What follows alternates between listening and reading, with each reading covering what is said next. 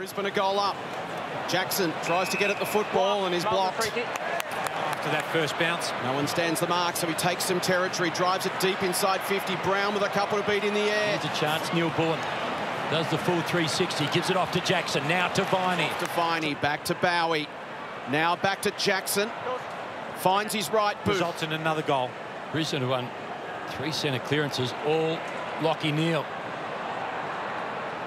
Harms wanted Jackson, couldn't quite find him cleanly. Adams was prepared to leave Wiedemann in that contest and just back his own judgment when that long high ball came in. Half turnovers allows you to get much better inside 50 opportunities. Jordan gives it off to Jackson. Oliver. Over a few times in their forward half and keep Melbourne defending. Jackson back towards the wing. Chips it inside 50. McInerney versus Jackson, almost McInerney. To Petrarca, swings onto the right boot. Jackson on the outer side with Payne. Jackson might go for the second time, got held without it. Two good teams throwing everything at each other. Certainly nothing looks as straightforward as it did a month ago. Here's a chance, Spargo. He delivers it back to the wing. Off the hands of Jackson. Numbers at the back. Bowie got an awkward bounce. Jackson goes back to try and get it one more time. 141st game. Come on. Missed his boot. Petrarca superb to Jackson. Gets it. 3.5 minutes left in the opening half, rather.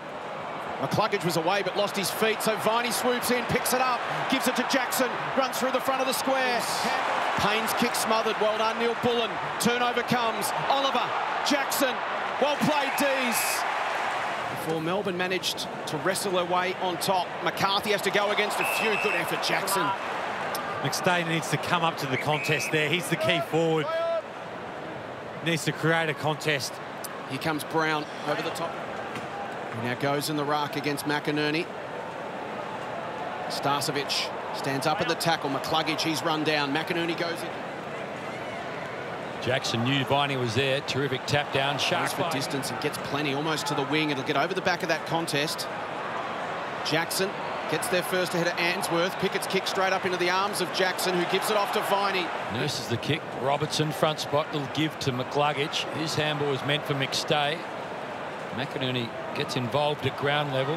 Oliver, strong body of Payne. In the McInerney direction. Jackson rolls in front and knocks it. Waits for him. Danaher goes up early. Brayshaw, Jackson, Salem, May. They work it out. They had the numbers. A lot of support from May, who just wrestled with Danaher. Came in uncontested in the end. Jackson without Gawn. Big shoes to fill. McCluggage under immediate pressure from Neil Bullen. Got boot to ball. Jackson, terrific. The big man went down, gave it off to Viney. Coleman closes quickly. Spargo got boot to ball, hit Jackson on the chest. Demons everywhere. Now a chance for Neil Bullen. Now Jackson. Harms. Hard from the first bounce to the final siren. Pickett blasts his way through, gives it off to Jackson. Jackson hooks it around the corner. D's have got a dozen. So I'm going to take a side step and swing it over my shoulder. So I think this is why it gets footy fans, and especially Melbourne fans, so excited. That the potential and the growth is just never ending for him. McCluggage cleaned up by Brayshaw. Off to May. Now Jackson working hard. Back towards goal is Spargo. Rayner spend a lot more midfield minutes. That's what you can do. You can give some guys a run in a few different spots. You'd like to see their forward mix change up a bit. What would it be like playing a small forward line deeper against May and Levo, bringing him away from the contest? He does the dirty stuff too, doesn't he? Just hard at it. Percentage, it's just so important. McCluggage taken down. A super performance from him. He set the tone with 31 touches and 16 of those contested. He's been in everything tonight.